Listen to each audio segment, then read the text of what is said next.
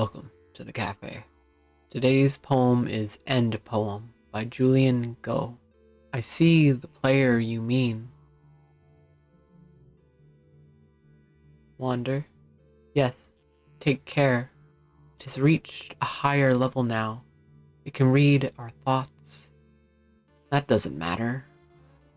It thinks we are part of the game.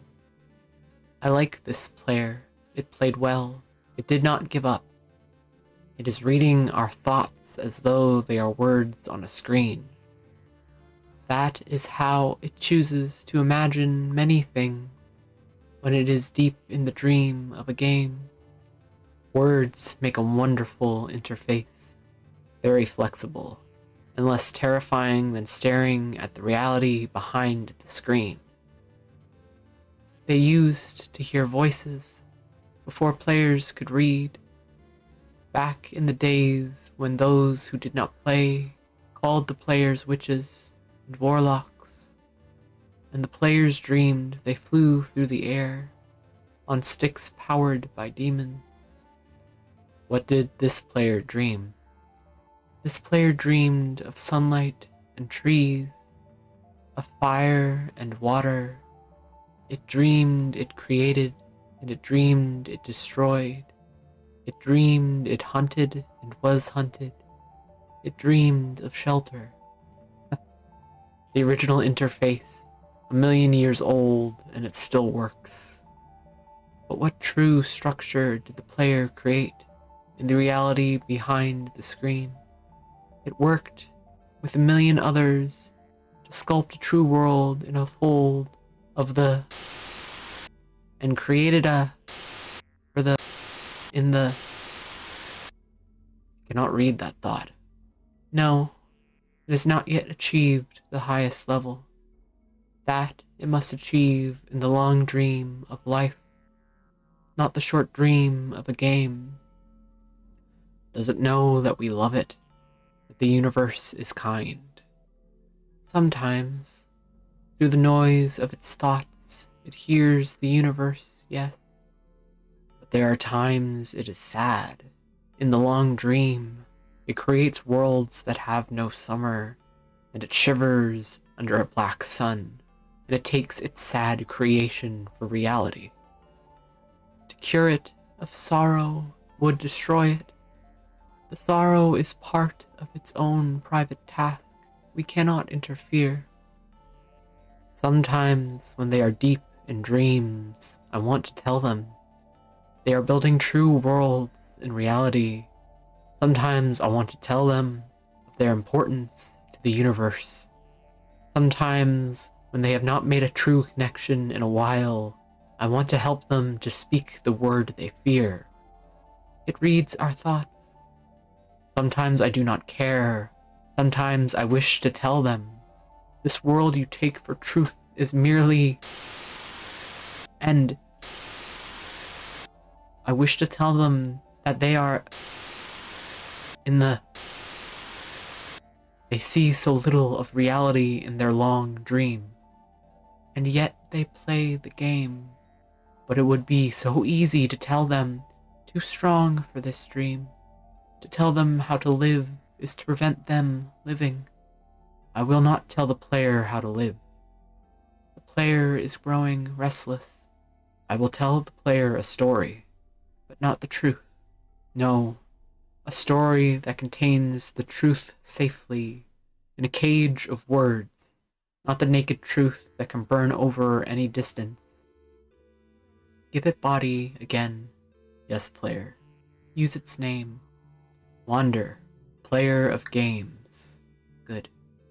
Take a breath now. Take another. Feel the air in your lungs. Let your limbs return. Yes, move your fingers. Have a body again. Under gravity, in air. Respawn in the long dream. There you are. Your body touching the universe again at every point. As though you were separate things. As though we were separate things. Who are we? Once we are called the spirit of the mountain, Father Sun, Mother Moon, ancestral spirits, animal spirits, jinn, ghosts, the green man, then gods, demons, angels, poltergeists, aliens, extraterrestrials, leptons, quarks. The words change. We do not change. We are the universe. We are everything you think isn't you. You are looking at us now through your skin and your eyes. And why does the universe touch your skin and throw light on you? To see you, player, to know you, and to be known, I shall tell you a story. Once upon a time, there was a player. The player was you, Wander. Sometimes it thought itself human, on the thin crust of a spinning globe of molten rock. The ball of molten rock circled a ball of blazing gas that was 330,000 times more massive than it. They were so far apart that light took 8 minutes to cross the gap. The light was information from a star, and it could burn your skin from 150 million kilometers away. Sometimes the player dreamed it was a miner on the surface of a world that was flat and infinite. The sun was a square of white.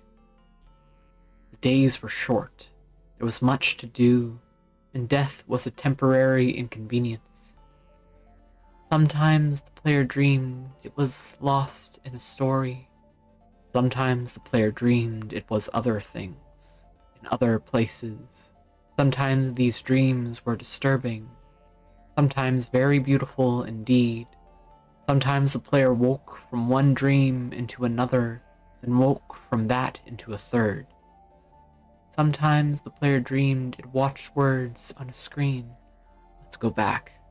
The atoms of the player were scattered in the grass, in the rivers, in the air, in the ground. A woman gathered the atoms. She drank and ate and inhaled, and the woman assembled the player in her body. And the player awoke from the warm, dark world of its mother's body into the long dream. And the player was a new story, never told before, written in letters of DNA, and the player was a new program, never run before, generated by a source code 1 billion years old, and the player was a new human, never alive before, made from nothing but milk and love. You are the player, the story, the program, the human, made from nothing but milk and love. Let's go further back. The 7 billion billion atoms of the player's body were created long before this game, in the heart of a star. So the player too is information from a star. And the player moves through a story which is a forest of information planted by a man called Julian on a flat, infinite world created by a man called Marcus that exists inside a small, private world created by the player who inhabits a universe created by Shush. Sometimes the player created a small, private world that was soft and warm and simple, sometimes hard and cold and complicated. Sometimes it built a model of the universe in its head, flux of energy moving through vast empty spaces.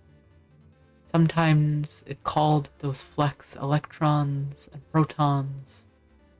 Sometimes it called them planets and stars. Sometimes it believed it was in a universe that was made of energy, that was made of offs and ons, zeros and ones, lines of code. Sometimes it believed it was playing a game. Sometimes it believed it was reading words on a screen. You are the player reading words. Shush. Sometimes the player read lines of a code on a screen, decoded them into words, decoded words into meaning, decoded meaning into feelings, emotions, theories, ideas, and the player started to breathe faster and deeper and realized it was alive. It was alive. Those 1,000 deaths had not been real. The player was alive. You, you, you are alive. And sometimes the player believed the universe had spoken to it through the sunlight that came through the shuffling leaves of the summer trees.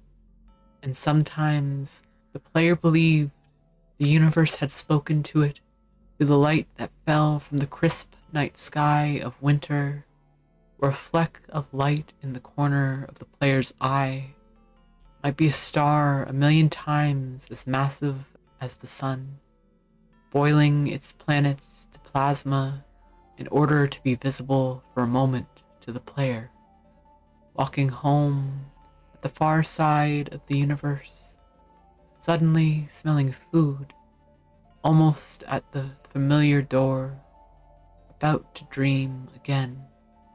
And sometimes the player believed the universe had spoken to it through zeros and ones, through the electricity of the world, through the scrolling words on a screen at the end of a dream. And the universe said, I love you. And the universe said, you have played the game well. And the universe said, everything you need is within you. And the universe said, you are stronger than you know. And the universe said, you are the daylight. And the universe said, you are the night. And the universe said, the darkness you fight is within you. And the universe said, the light you seek is within you. And the universe said, you are not alone. And the universe said, you are not separate from every other thing. And the universe said, you are the universe, tasting itself, talking to itself, reading its own code.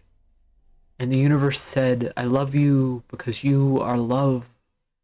And the game was over, and the player woke up from the dream, and the player began a new dream, and the player dreamed again, dreamed better, and the player was the universe, and the player was love.